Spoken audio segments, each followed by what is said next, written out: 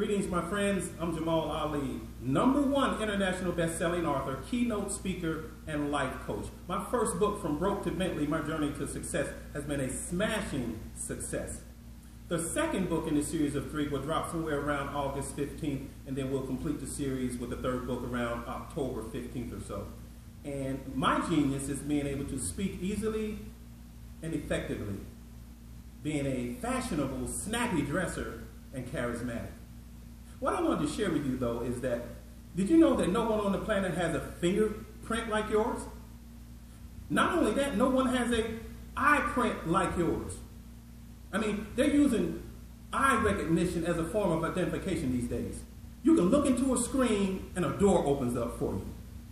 You can also speak into a microphone and that same door opens up for you because of voice technology. So no one on the planet has a fingerprint like yours, an eye print like yours, or a voice like yours. That's how unique you are. And you're trying to be like Mike. Listen, if Michael Jordan had decided that he wanted to become someone else, he would have never became Michael Jordan.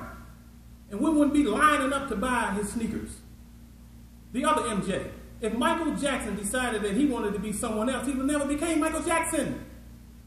And then we wouldn't have Beat It and Thriller and Billie Jean and the Moonwalk, none of that stuff. Listen to this. This is so powerful. Simple but yet profound. Every one of us comes here as an original. Most of us will die a copy. Let that marinate for a minute.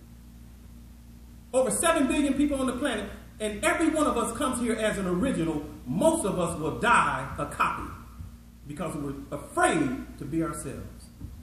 Is that madness or is that madness? Let me answer that for you. That's madness. You see, when Picasso paints a picture, the original sells for 10 million, while the copies sell for $100 all day long. Your originality, your individuality, your uniqueness is your genius. Never, ever give that away. And remember, genius is common. That's my story, and I'm sticking to it.